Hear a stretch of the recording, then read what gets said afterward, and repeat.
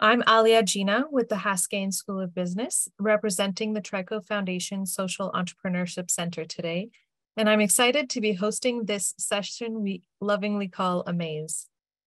Before we get started, and in the spirit of respect, reciprocity, and truth, I would like to honor and acknowledge the Mohkinstsis and Traditional Treaty 7 territory and oral practices of the Blackfoot Confederacy, Siksika, Kainai, Piikani, as well as the Stoney Nakoda and Tsuut'ina nations. We acknowledge that this territory is home to the Métis Nation of Alberta, Region 3, within the historical Northwest Métis homeland. Finally, we acknowledge all nations, Indigenous and not, who live, work, and play on this land, and who honor and celebrate this territory. Some of our speakers today are joining us from Edmonton, which is Treaty 6 territory, traditional lands of the First Nations and Métis people. Together with you, the participants at today's event, we respect the histories, languages, and cultures of First Nations, Métis, Inuit, and all First Peoples of Canada, whose presence continues to enrich our vibrant community. I can see that we have many attendees from all over the place, so please share where you're joining us from in the chat and acknowledge your territory if you know what it is. For those of you who have tuned in to AMAASE before, welcome back. If this is your first time joining us, welcome. This is truly an Ask Me Anything style event with no formal agenda beyond offering answers to your questions about social entrepreneurship and sharing other resources you might consider. That being said, we rely on this audience's questions to drive the session's content. So if you have a question, please feel free to drop it in the chat now or as we go along as your thoughts come up, and we will get started after some brief panel introductions. There are truly no silly questions, so please don't be worried. If you have a question, someone else probably does too. We'll invite you to unmute and ask your question to the panel. But if you'd prefer, I can read out the question from the chat, and that's totally fine too. So since this is an interactive session, we encourage you to turn on your camera. We also encourage you to engage in the conversation and share resources with each other in the chat, since this is also an opportunity for us to learn from you. And as you may have seen, the red little dot in the left-hand corner, we are recording this session. We've compiled a YouTube playlist, and I'll add that link in the chat as well. And so, like I said before, if you have a question, we're sure other people might have them too. As a reminder, though the panel represents many, many years of experience within the social entrepreneurship and social enterprise ecosystem, we'd like to remind you that this is not legal advice. Alrighty, so now let's talk about our panelists. Allow me to introduce you to Jane Bisbee, the Executive Director, Social Enterprise Fund, Brittany Kerluke and Dan Overall from the Trico Charitable Foundation, and Jordana Armstrong from Innovate Calgary. Okay, so now we're ready for your questions. I saw something pop up in the chat already. Thank you for sharing your land acknowledgement. Okay, Sam, I know you put a question in the chat. Do you want to speak up, come off mute, and ask your question? Sure, and thank you for this opportunity. I think it's great that people can get together and talk about things that are of mutual interest and certainly of great social benefit. My question relates to the issue of social capital, and I'm wondering what is being done about increasing the amount of social capital that's available in Alberta. And I mean, not just for the large metropolitan areas, but the rural areas as well. And if permitted, I can certainly speak to some context for that.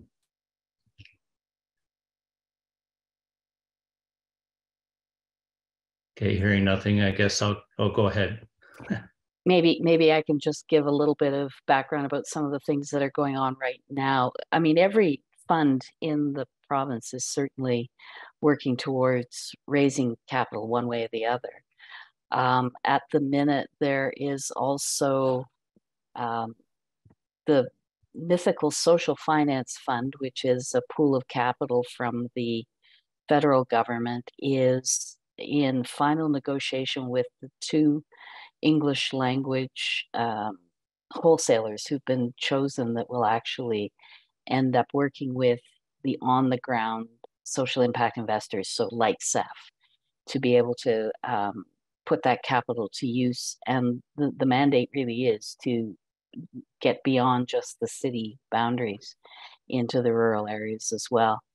There are also a number of other funds. There's just been a new Black Entrepreneur Fund that's been announced. There are other pieces of capital going into First Nations social finance intermediaries, so like the Alberta Indian Development Corporation and the Indian Business Corporation, which are both funds here in the province. So there is some movement that way. And something that's really important about the Social Finance Fund, and I figure that I've already told the powers that be that I think we should get about 12% of that $400 million.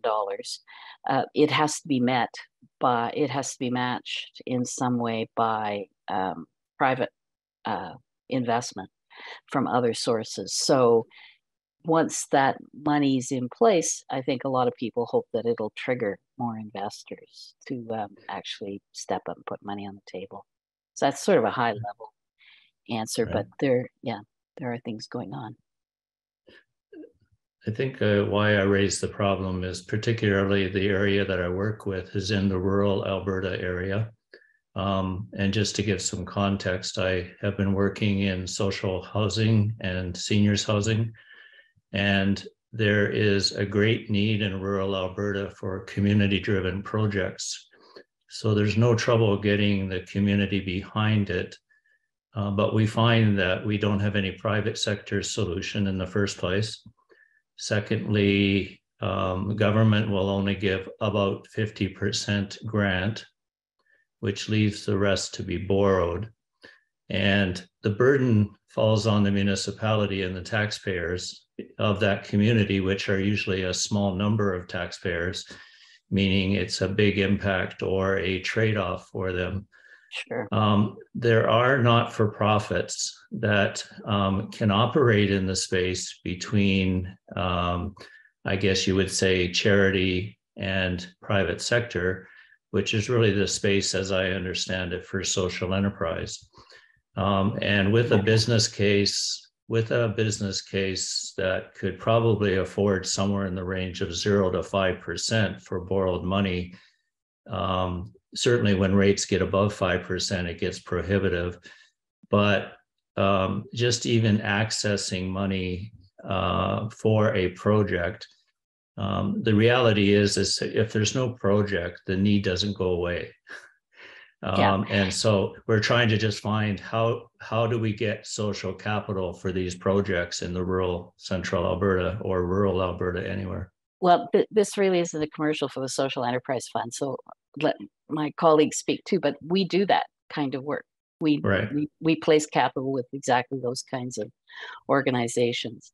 And the other piece that I think is interesting is that I am being approached in a couple of weeks. I'm going to be making a presentation to both municipal leaders and community foundations in those smaller cities and the rural areas in Alberta around investing their capital in the kind of projects that you're describing. So the truth of the matter is that we're here and we're doing that. And so hopefully we'll be able to help finance what you're trying to do.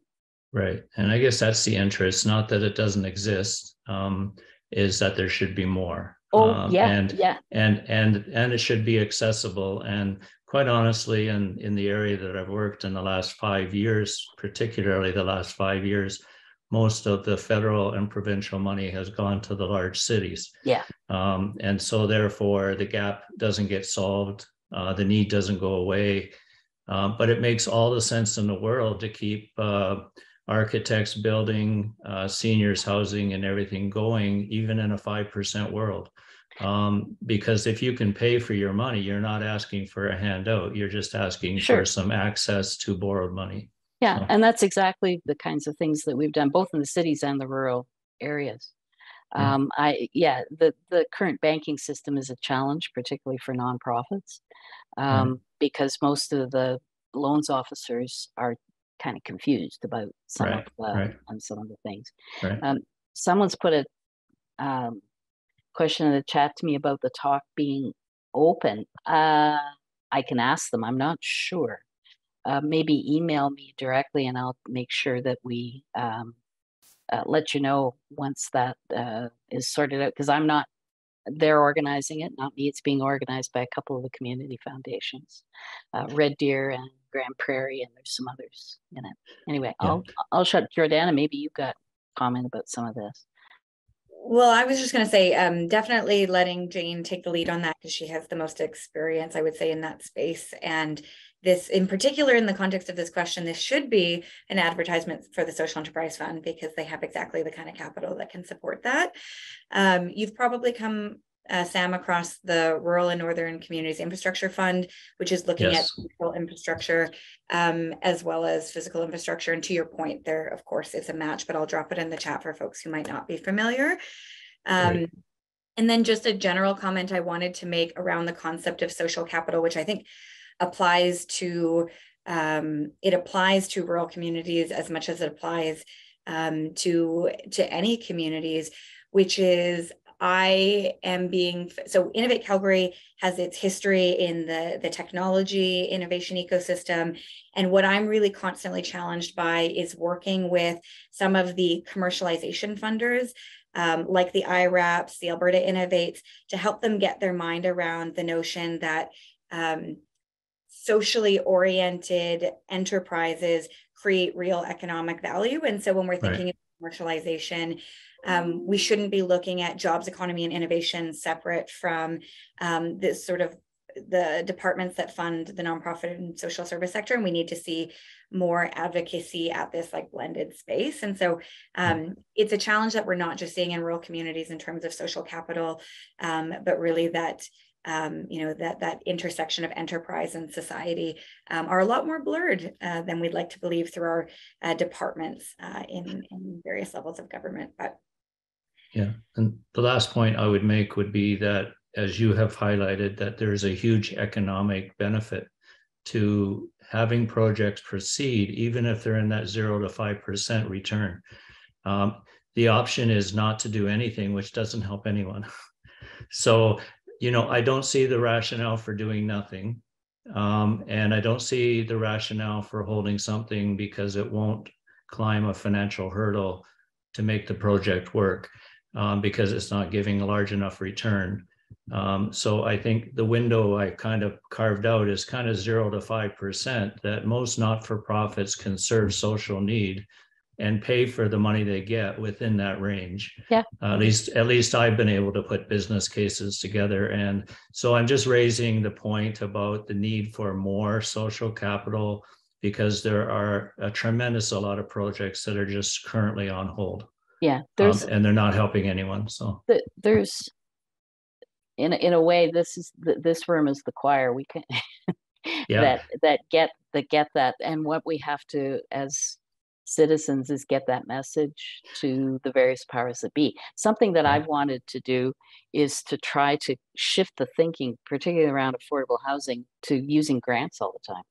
Why, in God's name, won't the governments give us that capital instead of giving it as a grant? Give it to as capital, and then we can use it for one project, and then it gets rolled to the next one when that one's up and running. Exactly. And I think the 5%, 4 to 5% range is absolutely reasonable if you can get provincial governments, for example, to allow their operating costs that they give to cover the cost of the building as well. I've drawn them charts and pictures about it, and so far they're much more interested in just giving the funding as a grant, and that's not always the best use of those funds. But anyway, it's a. And I do appreciate the fact that this is the choir who has taken on the task. I guess I'm entering as a newbie, but I've been working for not-for-profits my whole career and trying to do demonstration projects. And having demonstration projects just proves that it can be done.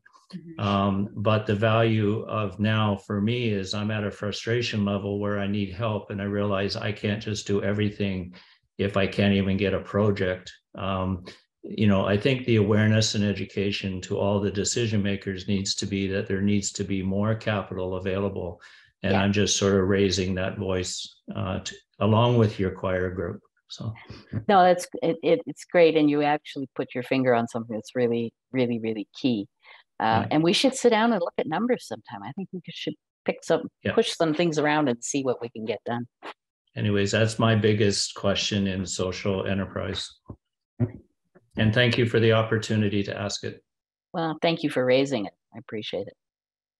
I'll just plug one more resource for maybe like non-traditional financing that was developed by the government of Alberta through their creative partnerships platform. And it's a crowdfunding Alberta-based platform where the government, at least in the near term, will match some of that capital raise. So sometimes in community development projects, I'm not always the biggest fan of crowdfunding because there are a lot of resources and thought that need to go into those campaigns.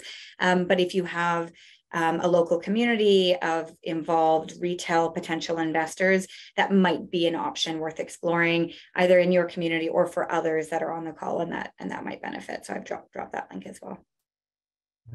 Thank you.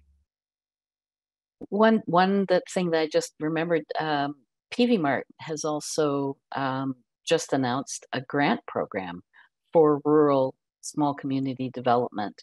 It's not enough money to finance a build, but it might pay for the development phase of some of those projects. So you might want to take a look at what they're doing. Yes, and that raises the point that seed funding is also important for planning, not just the build monies. Yeah, exactly.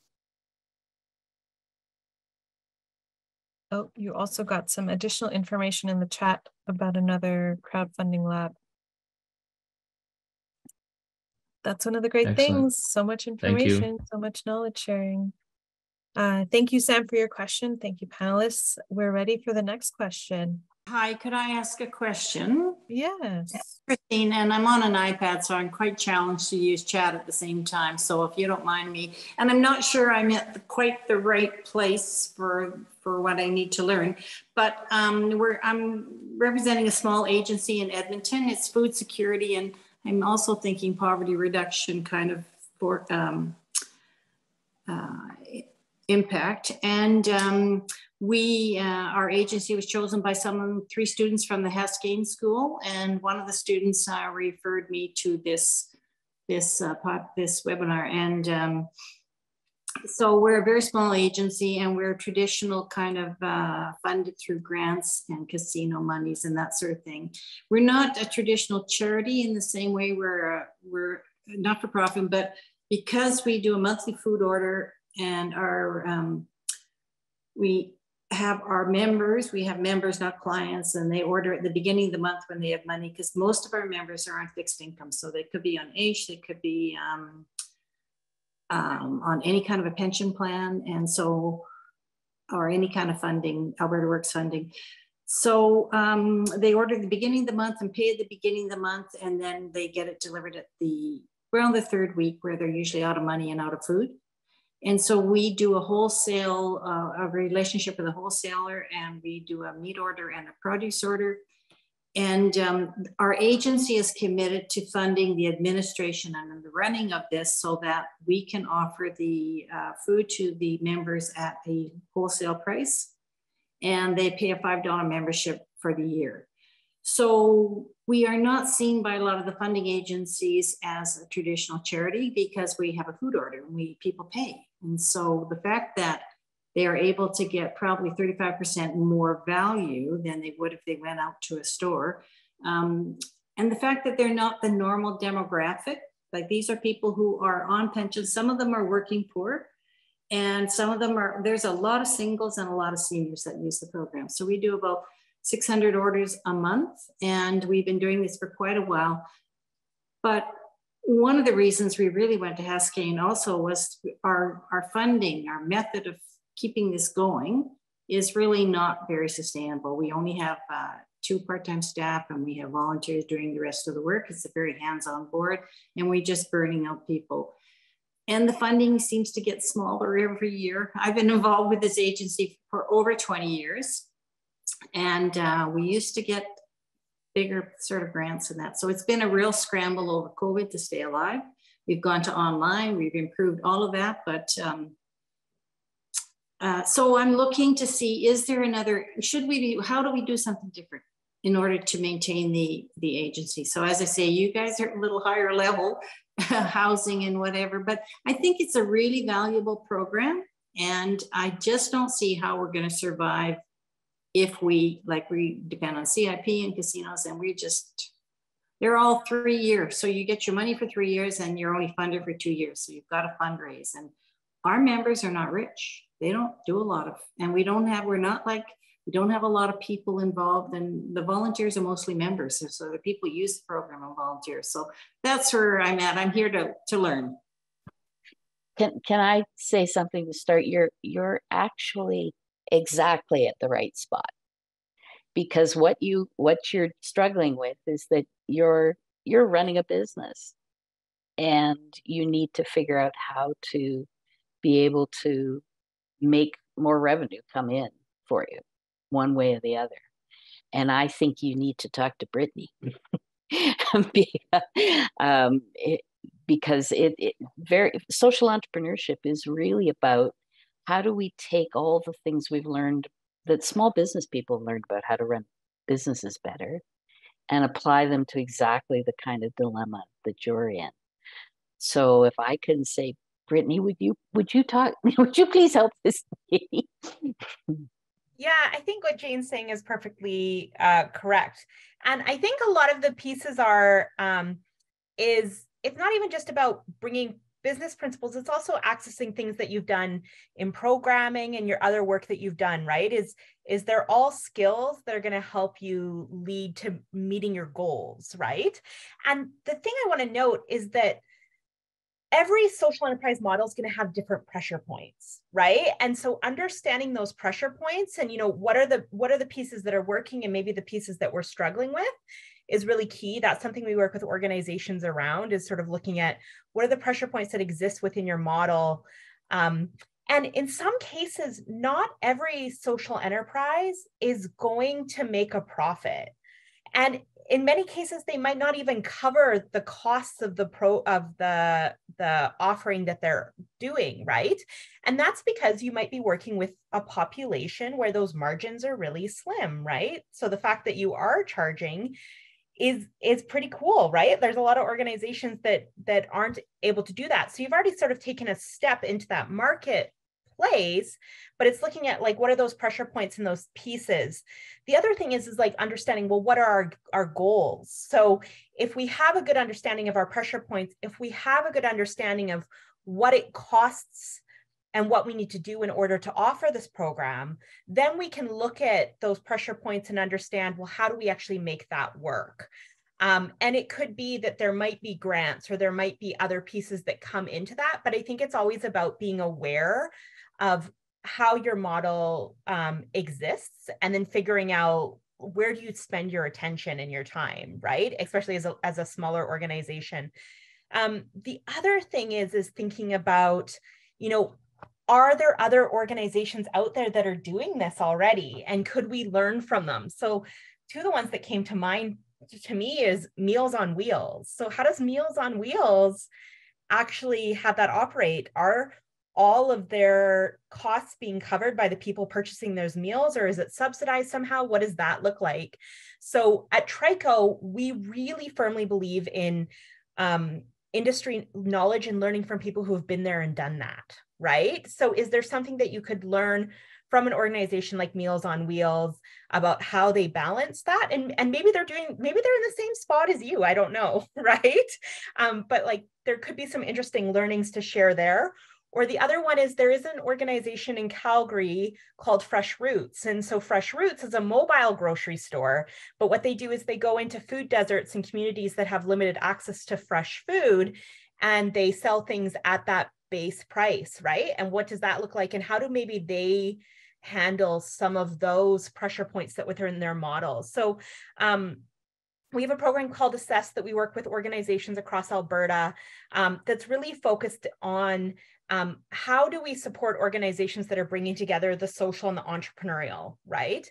And how do we help them sort of understand those pressure points and help them be as prepared as possible to move their idea forward in the safest way possible? Because that's the other thing is that you've got an organization that you want to protect. You're working with a vulnerable population and you want to support that population. But we really work with organizations to say, well, how do you move that idea forward as safely as possible within that affordable loss zone? And how do you learn along the way so that if you are putting out resources and trying things, you're getting that feedback as quickly as possible. So we also do granting to charitable organizations that are looking to try something to experiment in that space as well. So I would say check out our resources and see if they would be a fit. It's all available online for free 24/7, and always happy to chat like specifically about some of the challenges that you're having. But it's one of those places of figuring out where your pressure points are and what are your goals, and then figuring out the model that makes the most sense for you long term so that you hit whatever your sustainability goals are. Jordana's unmuted, so I'm gonna let her jump in. I would actually just second the comment that Jane put in the chat box. I was going to say a similar thing, like building on Brittany's point around what you can learn from other models. I think something I heard you say as well is burnout and staff turnover. And so is there a potential opportunity in partnership with other organizations that have shared values and similar objectives to be able to partner to deliver like services in an ongoing way while thinking about like how to optimize the staff resources that you have?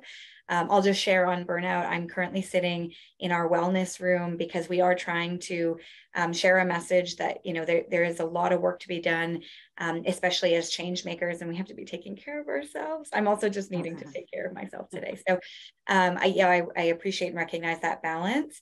And then last resource I wanted to plug, certainly Assess, and we love the work that TRICO Foundation is doing, and would also add there is the Social Impact Lab Alberta, which is now scaling up, and they have a program called Inspire, which is specifically for social service agencies and organizations in the social profit sector to think about specifically innovating around their users and around their, so I think, you know, a complementary set of tools to what TRICO offers. And thank you, Jane.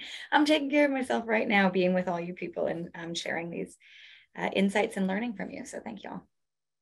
Can I push the partnership question just one little step further? Understand you're bringing something to the table as well, right? You're not just you're not going and asking any of these other organizations, oh, can you save us? Like if the organic box or cultivator or Fresh Roots need customers, and you have customers, and so so go to it with an open mind about what you're bringing to the table and what you're contributing in doing this. If you're not just taking from them, you're bringing what might be a solution to them. Which is an important thing for, I think a lot of small organizations and not-for-profits don't always remember that about themselves. And I think our organization is just coming to those kind of thoughts. Like the board hasn't really entertained those ideas. I may be a bit ahead because I do the fundraising. Yeah. And the reality. So yeah, 600 new paying customers. Do you know what it costs you to get 600 new paying customers if you go through a traditional marketing plan? You've got something of value there. But it's hard to find the same kind of values because we don't have clients and we don't give away food, and people they feel good about what they do. They feel they have dignity. And so it's good to, yeah. Yeah, it's not so much that you're trying to get somebody to give you the money to do it, although that will come, that's part of it. But if you're going to work with some of the other food security delivery or even local food providers, think about what you can bring to the table as a business. Just a slight change of mindset. Well, I think that's a really great point in terms of finding alignment, right? And the importance of finding alignment, right? You want somebody who shares your goals as closely as possible, or you need to figure out what your boundaries are in terms of what you're comfortable with, right? Because if you're partnering with someone, they're going to ultimately represent you as well. So you want to make sure those pieces, but I think that piece around you're also bringing something to the table. And a lot of it could just be the knowledge of your organization existing in the work that you do is really key.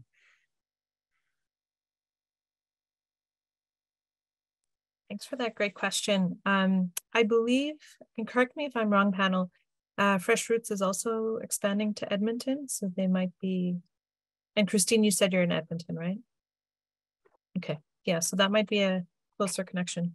It's been an on again, off again thing, but who knows, it might be on again. Okay. Well, and I was going to say that, Jane, to your point around what organizations bring, they've been looking to do that for a number of years. And so that might also be just a really aligned conversation at a minimum. Yeah, the pandemic kicked the feet under a number of these kinds of things. It's been really tough. The food for good as well at Jasper Place Wellness Center has been having challenges. So it is an area we really need to get our heads around.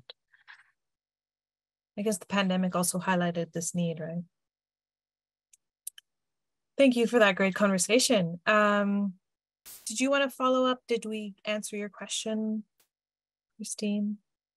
If not, we'll go to the next. No, I'm good, thank you. And we have, I think, made one reach out to Jasper Place, excuse me, Wellness. But thank you.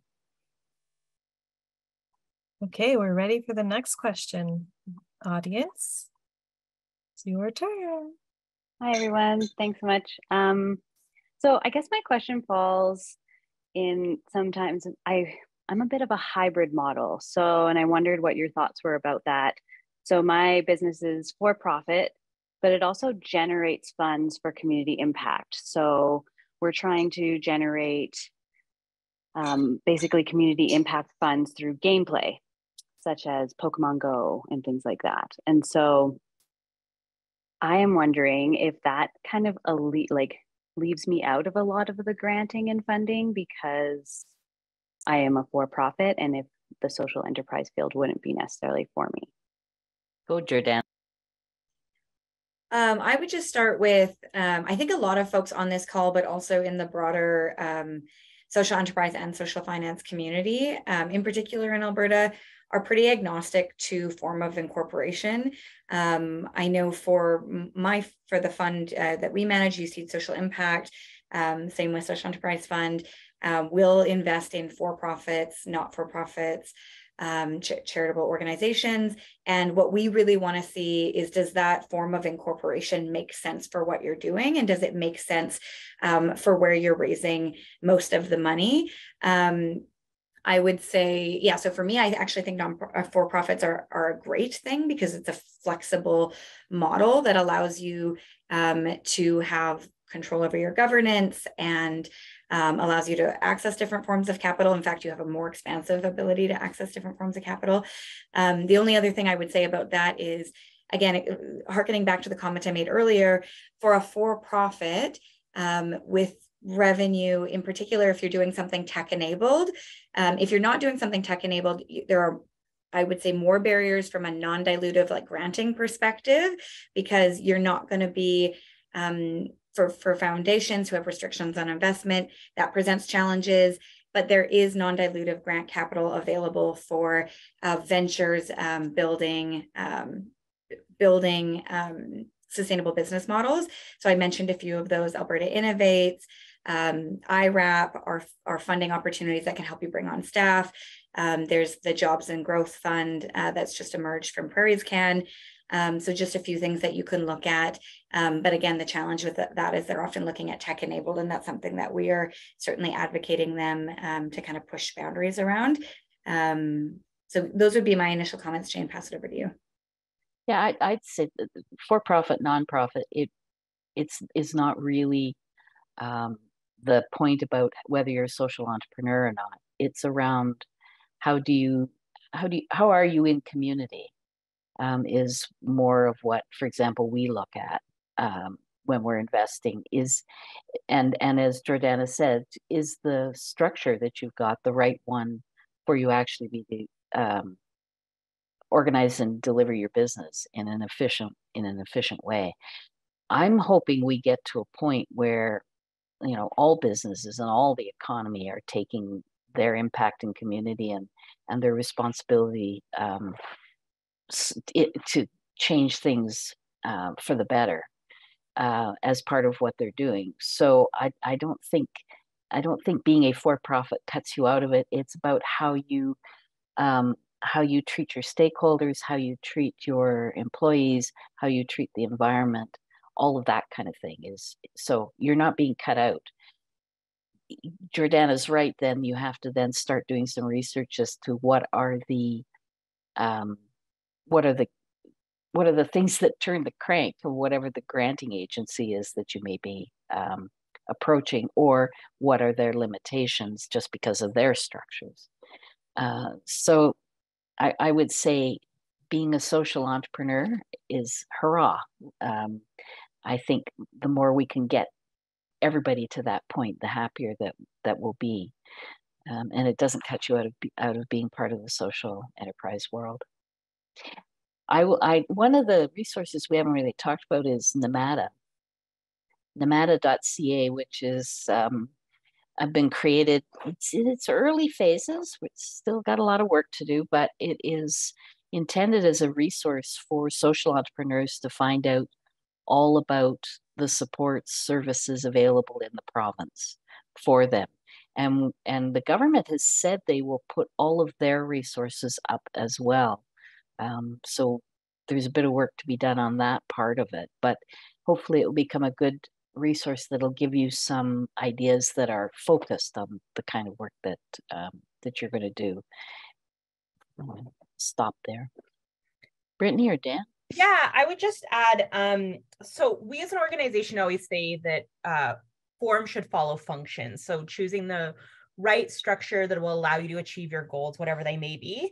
And that there's a lot of different ways to have social impact, right? So there's many different ways, many different models that organizations use where social impact is a key part to the work that they do.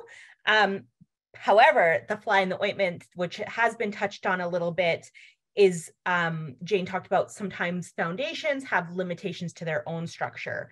So for example, Trico Charitable Foundation at this time only funds charitable organizations, and that's what's available to us from CRA for grant making. We don't do things like loans.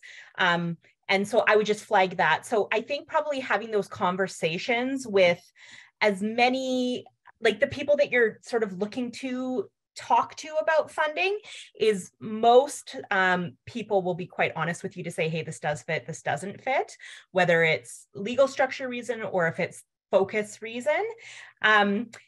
And the other thing to think about is there may be some change. Well, there have been some changes put in terms of legislation around that recently, but as far as I know, the guidelines are not finalized. So other foundations and stuff might be making some changes to who they can and cannot support coming down the line. And I would just add, I was going to mention NAMATA too. And NAMATA actually specifically says whether each of the offerings, if I recall correctly, are open to not-for-profit, for-profits, and things like that. So in terms of your specific question, NAMATA would be a particularly great resource. That was really fantastic. Thank you so much for that information. Okay, to keep our juices flowing, I will ask one. So the question is, when should you consider financing and investors? Is it a growth strategy or could it apply to startup as well? I feel like Jordana, last time, Jane, you go first this time. The answer is yes. The answer is yes, but it's a matter of, there's so many things to be considered. It comes down to, what do you want the money for? Like, you're buying a resource to make something happen, right? So it depends at where you are. We have done loans to things that were almost a complete dead startup, like right from nothing. It's a scary place for someone like us who does primarily loans, but we have done it. But it's not all. It's not. It really depends on an analysis of what you need the money to do, and what your own capacity is to meet the expectations of the investor, regardless of what those might be, whether it's long-term or short-term, or whether it's mission. I mean, and in this case, I would even consider a lot of grants as investment, right? And that it's a government or an agency wanting something to happen. And so they could be investing in you as much as a seed grant that they're not going to take back. Forgivable loan or forgivable equity investment. It's hard to give a specific without some more details other than say, yes, it can be done. The only thing I would add to that is pending the type of capital that you're raising.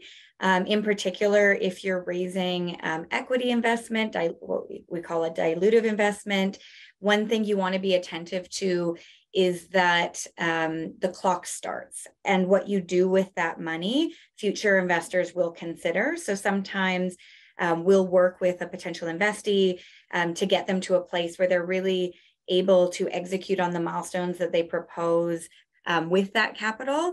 And again, that changes a little bit with the type of investor.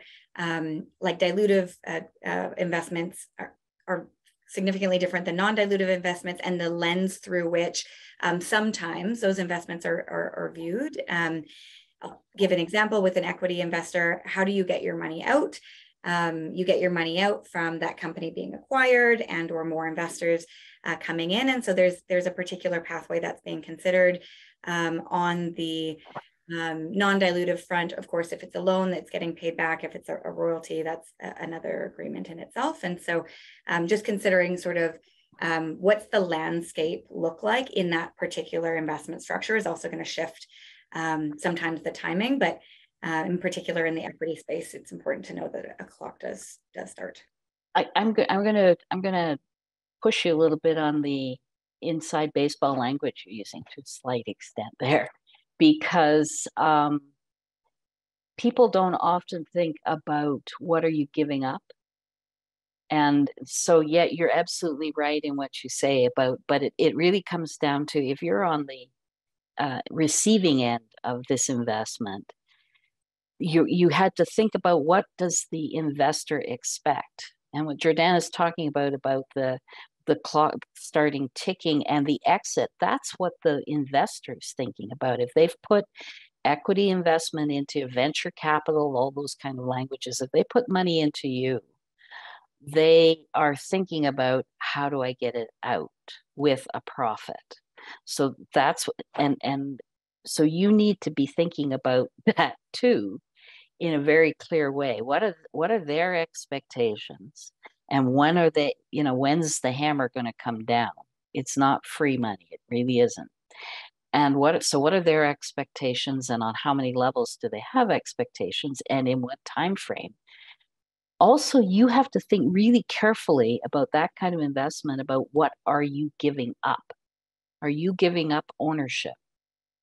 If the investor's expectation is that their exit relies on somebody coming and buying out the company, that means you're growing a company for somebody else. And that may not be what you really want to do. So you need to be really clear-eyed about that.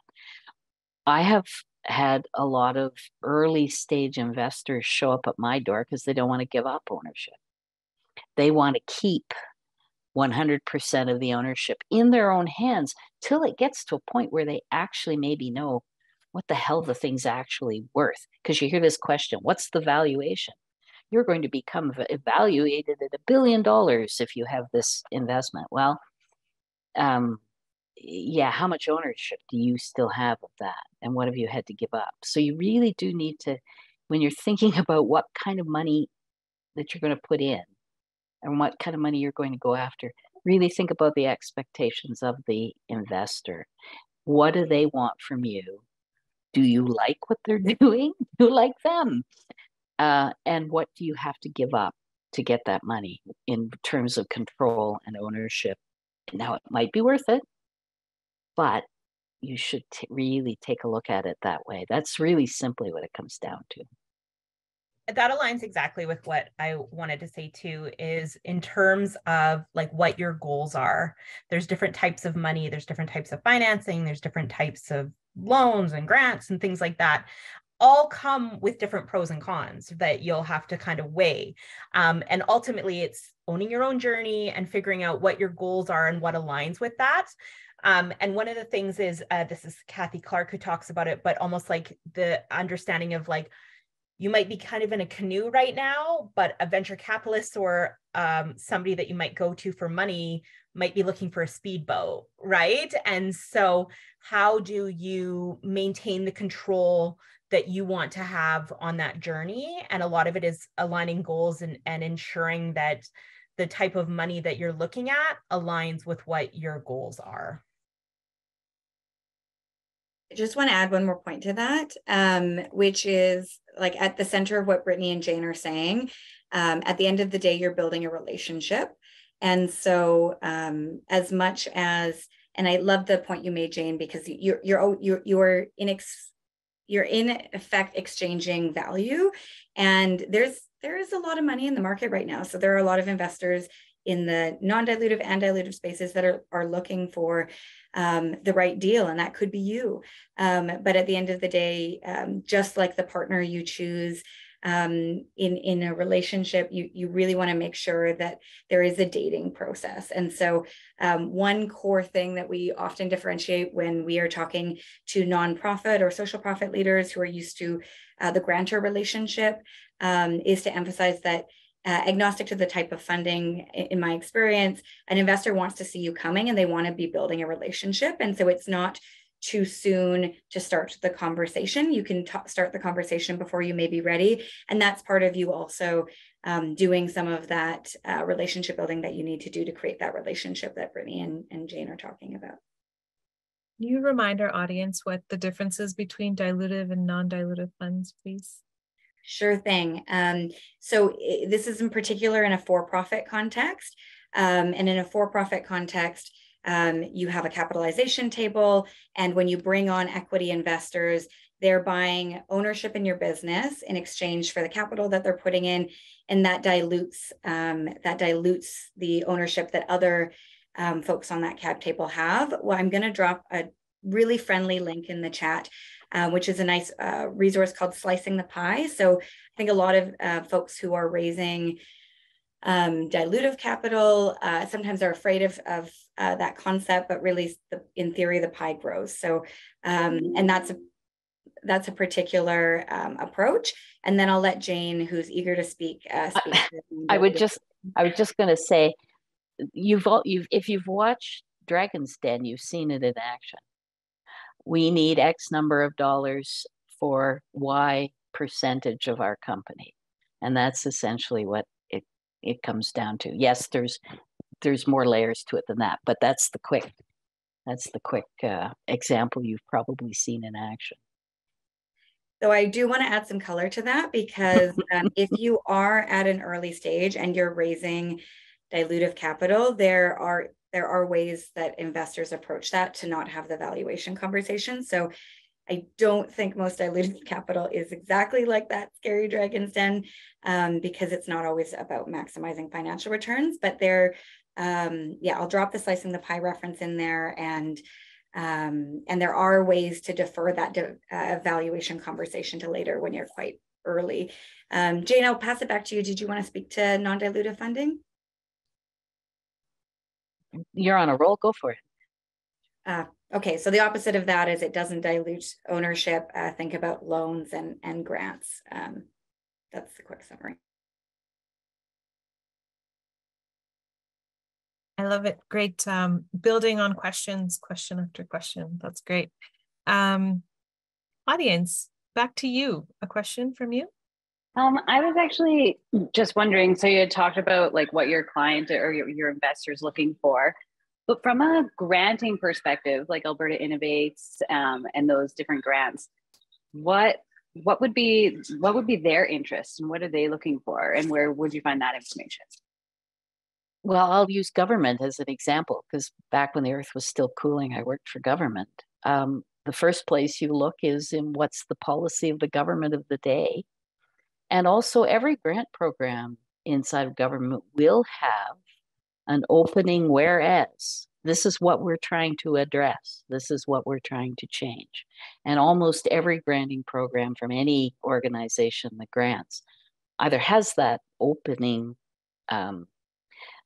whereas statement, or you can take a look at what they as an organization have set out as their mission and what they're trying to change. I think it's really kind of, I always found it amusing where people didn't do that homework before they actually apply to grant. I used to give a 10 Commandments of Grantmanship presentation, and commandment number 1 is they need you as much as you need them. Because the reason they're there is to give out money to change something or to do something or to accomplish something. So they need you as an applicant to carry that thing out. So you need to do your homework on each individual granting agency, department, whoever, and the grant itself, what it's aimed at. And that's why reading all that stuff at the beginning of the proposal and not just going right to the filling out the form is really critical, because you're wasting your time if they really want to support growing sheep and you're trying to grow goats, you may not get anywhere. And do you think I just wanted to follow up and just ask, do you know if it's similar to like the new way they do resumes, where there's lots of buzzwords and stuff that a computer picks up because there's thousands of applicants, or is it still humans reading things? That's a good question. I haven't come across anybody but my colleagues may have heard something. I haven't come across anybody yet who's gone quite that far of having, but I know that there's some dismay from time to time in having to try to find people to appraise grant proposals, because there's a lot of stuff that comes that isn't relevant, or that hasn't paid attention. If you find, I've sat in those places, where you've got 100 things you've got to read in the next 2 days, and if you find one that actually answers all the questions in a succinct way that actually is relevant to what it is that you're doing, grant proposals are not generally appraised by weight. And you would be surprised at how much stuff gets added to it, sometimes to make it appear more relevant, and that's not helpful. As succinct and answering the questions as directly as possible is really, really important. And it's like you've died and gone to heaven when you find that really great proposal that speaks to what it is you're actually trying to do and has good, clean backup material that is straightforward. I remember the last time I got age payables on a proposal, I just about cried, because you don't see sometimes those really relevant pieces of information that you actually need. So I see Jordana. I was just going to add, because Joanna specifically referenced one of them, all 3 links, NRC, the IRAP program, Alberta Innovates, and the Prairies Can Jobs and Growth Fund, they all have human advisors that will work with you to both determine eligibility and then to actually complete the applications. That's maybe probably quite like unique, but of those 3 programs, please contact the humans first because they don't want to see an application until it comes through a human. Yeah, and I would just add, like as a grant maker, my goal is to actually make it as easy as on you as possible, because that makes it easier on me, right? So, and easier on our team and anybody who's making decisions. And so I've heard from some foundations that have asked me, like, what do you guys use to kind of like, is there something that'll help us just like pull out the ones that don't fit? We haven't found anything. We go through them. But our goal as a foundation has always been to like try to weed those out as soon as possible with you wasting the least amount of time possible. So one of the things that we have done is, rather than having organizations complete an entire application, we have an idea submission process, which should take under 10 minutes, which asks a few key questions and helps us at least just do an initial gut check. Does this fit? So we had talked about how TRICO funds charitable organizations. Well, the first one's, what's your charitable number? And if you don't have a charitable number, that should be a sign that probably don't want to go ahead. And then also, like, happy to chat with organizations just through a quick email to say, hey, does this fit? Does this not fit? And sometimes I don't even know what my funding committee is going to be excited about and what's going to work for them. So sometimes it's worth just doing that 10-minute idea submission, because we can take it and then actually have some really cool conversations, learn more about what's happening in this space, and hopefully we try to get back to organizations within 10 days as well. So there's lots of pieces, not the whole process, Jane, not the whole process in 10 days, but like, I know that as someone working in this space, is we don't want to waste anybody's time.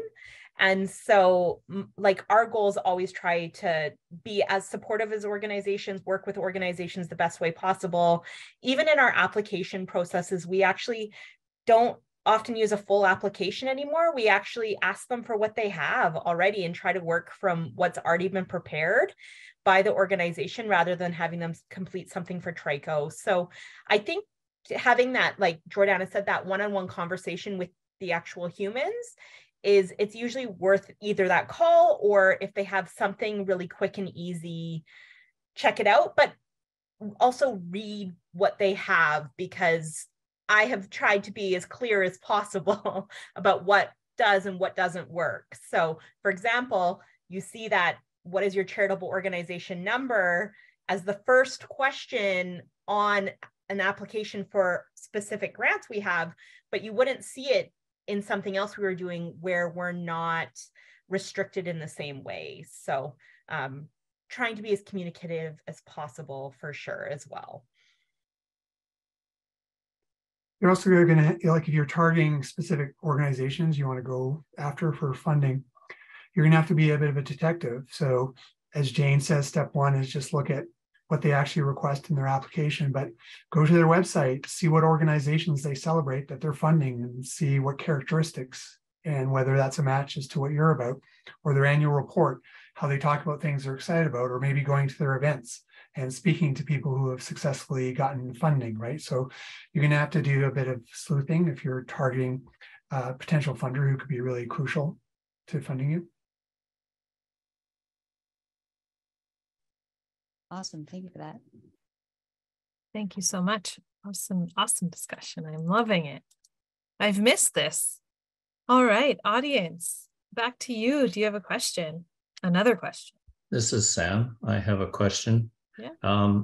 And maybe it's just part of my learning, because I see a lot of grayness in the area called social enterprise.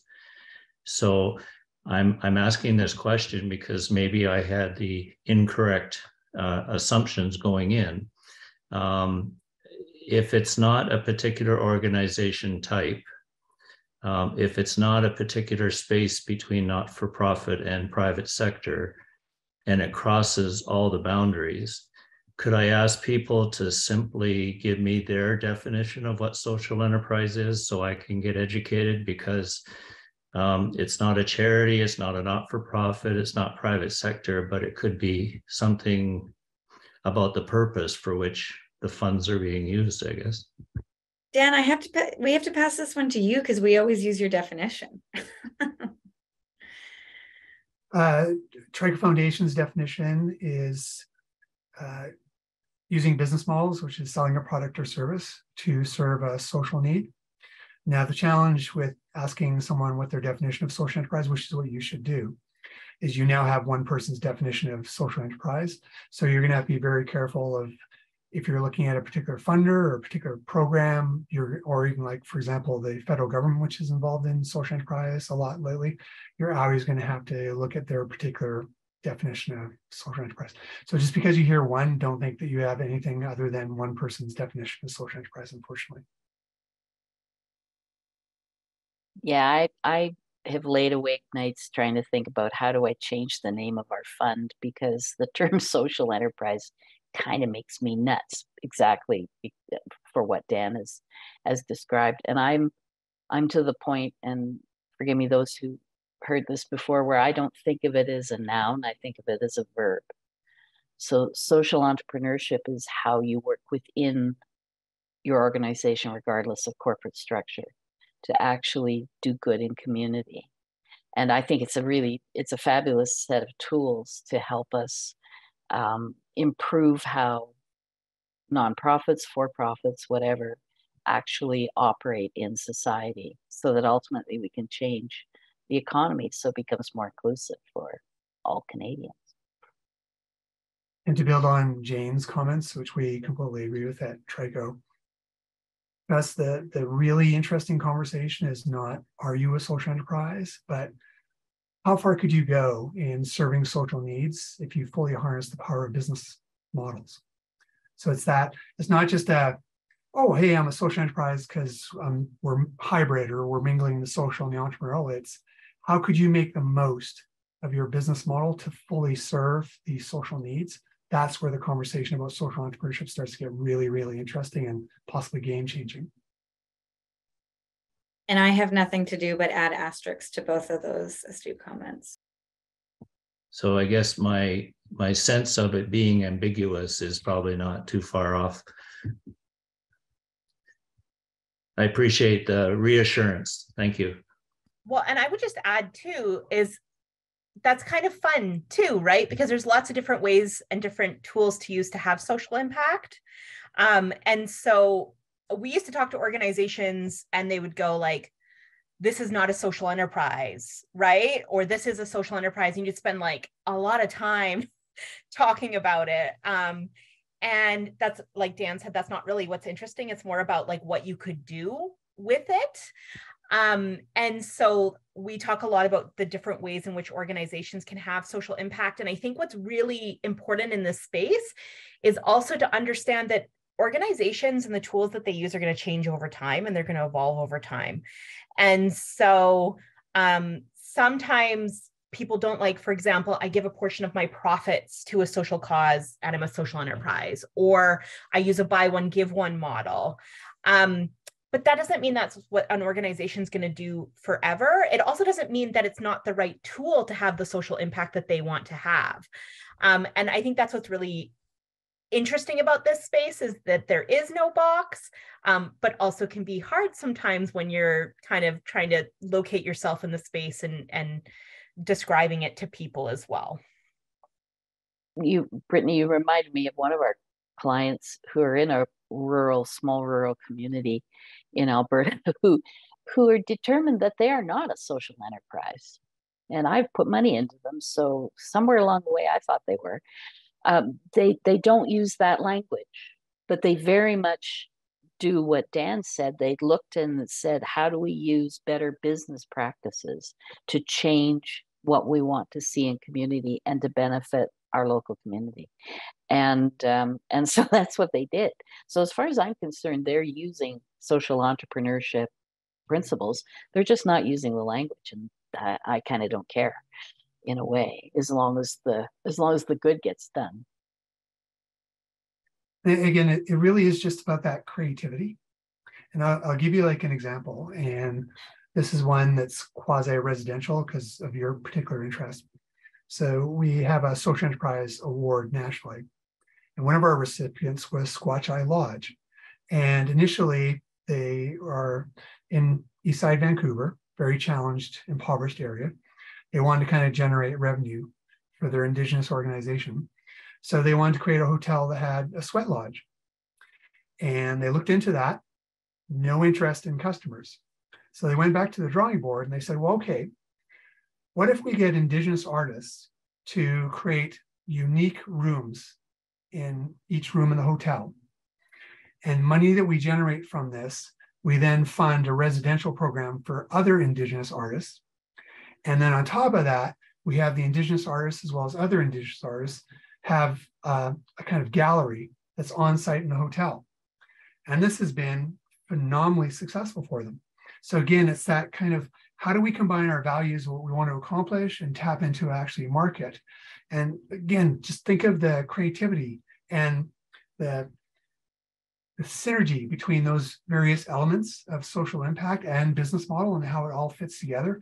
So it's trying to train people and inspire people and provide them the tools to have that type of journey of saying, you know, where is the combination of the blend between a social and entrepreneurial and our particular model, and how far can we take this? I just want to make one other comment because I think it's worth, I need a better analogy than beating that horse dead. But I think it's just worth driving home, which is for us, we don't like to get too caught up in the definitions. And in fact, there are lots of good ones out there. As we said, we really like TRICOs. What matters is at the end of the day, who are your stakeholders and what do they care about? So who are your customers? What do they care about? Who are those potential investors? What do they care about? And are you using resonant language in terms of what you're doing? And I think that was really interesting to me. I'm going to Vancouver, so I just was reminded of the hotel, and might stay there, Dan, let you know how it was. But when I grabbed their website to drop in the chat, I was really fascinated in how they the language that they use, and we very rarely see pitches on our end that are, we're a social enterprise that blah. But we do sometimes see that, and sometimes that will resonate with a particular audience or a particular stakeholder. Okay. Well, thank you. You've brought some clarity to my ambiguity, so thank you. Additionally, I've heard that every room is different, so you may have to stay multiple times at this hotel. I also added a link to a webinar we had done a little while ago about different business models within social enterprise. So that might be interesting for you to look at as well. Yeah, Okay. and just to clarify Yes. that I've kind of been working from projects and models that solve social needs that already exist in not-for-profits, and really incrementally making them more viable, sustainable, and more of a benefit. So I guess I was entering the space, as you might call it, from the not-for-profit and making it a better not-for-profit. And I was just having a question about how do I use the social enterprise language to get more people involved and maybe even get more capital, which was my original question. Thank you. Thanks for asking a question again. Sorry, I'm jumping in, Elliot. Sorry, I just wanted to add, I'm going to throw in the box, the chat box too. We have like a 28-minute video, which is like not 10 hours of curriculum, but that goes through some of this language stuff around the potential of social entrepreneurship and also different ways in which organizations are using business models, and talks through a few examples. So I'm going to throw that in the chat box as well, if you're interested. And Sam, I'd really encourage you to look before you leap, before you use the term, because for sure you're going to get some that love social entrepreneurship, but most people are going to be turned off by the social because they have a business perspective, and the social people are going to be turned off by the entrepreneurship business side because they're going to think you're just about greed. So be very careful when you use. One of the curses of being the best of both worlds is you're rejected by the two alternatives. Yeah, oftentimes when I've mentioned the project, they understand what I'm doing. But when I enter the language, I just get a blank look. Anyways, thank you. Thank you, everyone. Thank you again, Sam, for the question. and we feel your pain. Okay, so the question is, where and how do you find fabricating companies? If a project needed something like a small metal or cardboard box, how do you find a maker or supplier? I was going to say that's actually a tricky one for me to answer. So if other folks have recommendations, we have proposed the idea to various folks like out of Mars to create like a Canada-wide network, because recognizing that Canada is a really small market in terms of being able to access suppliers, manufacturers, and other types of like resources.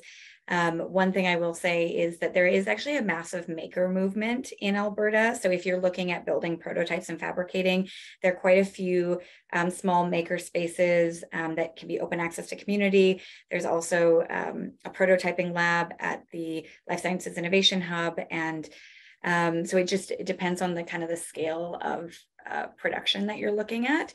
But a challenging one for me to address, Jane. So that was my face. It wasn't, I have the answer. There are, I mean, it comes down to how do you find anything? How do you find money? How do you find anything? It's, and I've been surprised lately at about how many more fabricators are kind of sticking their heads up above the walls of the trenches in Alberta.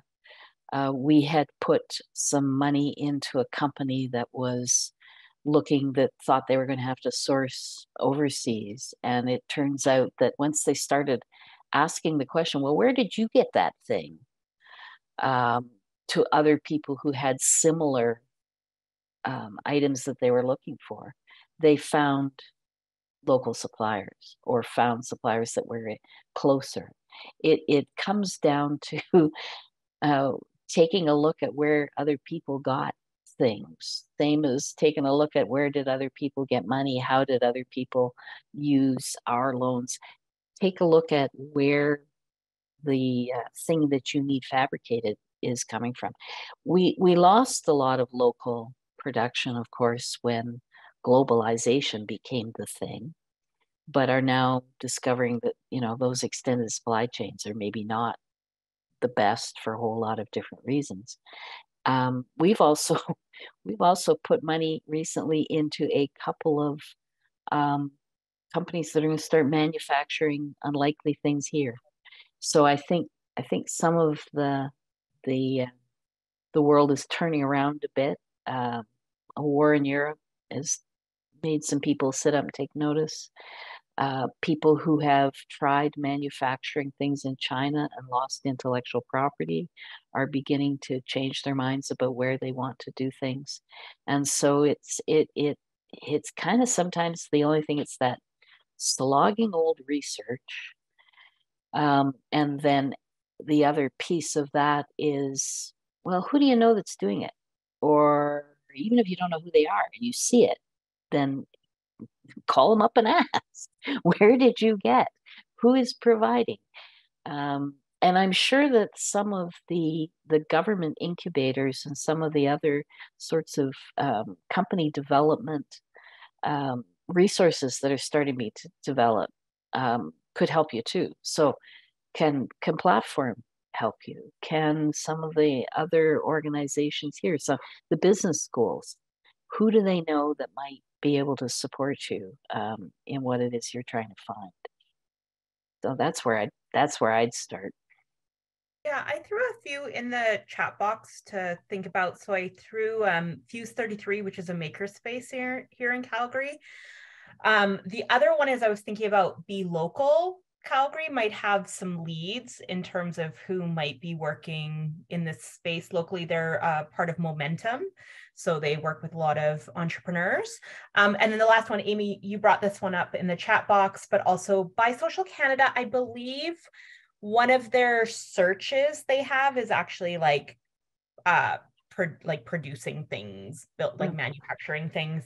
I haven't gone in depth on that website or that specific search, but that might be a place to look as well. Chat is awesome. It's like blowing up. So great.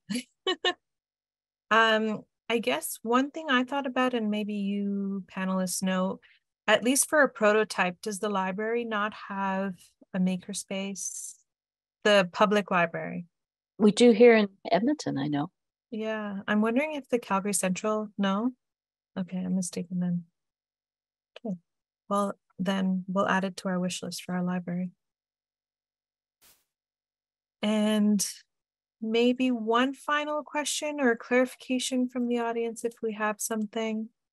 There was one that came up in the chat box, Alia, yes. around, are there any like social entrepreneurship related meetups or networking groups? Jordana, do you want to take that one and maybe talk about the Social Innovation Hub at this point with respect to that? Sure. Yeah, I think there were a few that were dropped in the chat. There's a LinkedIn page that folks can join. Alberta Seed has I think now has a social entrepreneur networking group, which we can clarify. And then, as Alia asked, so at Innovate Calgary, we've just launched the Social Innovation Hub. It is actually very specifically called the Social Innovation Hub because for us, we're looking at both approaches and end products that are creating systems transformation and trying to solve complex social problems. But I will say that one of the key things that we're trying to do through that space is to create a community where like-minded innovators can come together. And we had very much heard from the community that we've been working with over the last decade. You know, there isn't really a meeting spot for people who are intentionally creating that social impact. And so, you know, please reach out, follow up, and come test out the space. We've got some community programming to allow entrepreneurs and innovators to test out. So Alia, I think you said you had the links to that. And then also just wanted to mention for any BIPOC female founders on the call or those you know of, we are looking for folks who are interested in pitching at our upcoming BIPOC Founders Pitch Competition. And I believe that will be hosted in our space, but I may be wrong about that. I guess we've launched into our roundtable, as we like to do at the end of each of these sessions, to give the chance to the panelists to share things that they're working on and that might be of interest to you. All right, so before I do the roundtable, just a reminder that April 12th is our next AMAASE. I will put the link for that in the chat as well, so that you can join us again. Oh, why'd you say oops? Oh no, totally fine. I think it was a nice segue. I just wanted to make sure I read my notes so I didn't forget things. Okay, so Brittany, do you have any other updates or closing thoughts? Nothing new. I always plug our assess materials that are on our website. Like I said, they're free, available 24/7. We've tried to put everything kind of accessible and recorded. That 20-minute video that I shared earlier is a really great, like, dip your toe into water around how we talk about this stuff. So feel free to check that out and then reach out if you have any questions. Thank you. Jane. I don't think I've got anything necessarily that hasn't popped up somewhere else other than to say thank you for the interesting round of questions. We kind of swung from one area to another, and I really enjoy that. Thank you. Yeah, you're welcome. Jordana, anything to add? No. Yeah, just to echo Jane's thank you. It's been a great conversation, and encouraging anyone on the call to, I think, reach out to any one of us at any point if there are follow-on questions that emerge, or come to the next session and bring them there. Yes, everyone's email is actually on the website. So when you register, you can figure out how to get in touch with everybody. And last but not least, Dan, any final thoughts? I'm good, other than saying welcome back. Thank you. I'm happy to be back. Yeah, so thank you for coming to our March AMAASE. We look forward to seeing you in April, or seeing you not one-to-one when you're on YouTube, because that's also where these recordings go. I posted the link to our playlist also in the chat. So if you're not seeing the chat and you want any of these links, please reach out to me and I can send them to you via email. because we have some guests here today that are calling by phone and so can't see the chat. And so with that, I wish you a very happy evening, wonderful evening, happy March. We're almost spring, we're getting there. And we'll see you next time.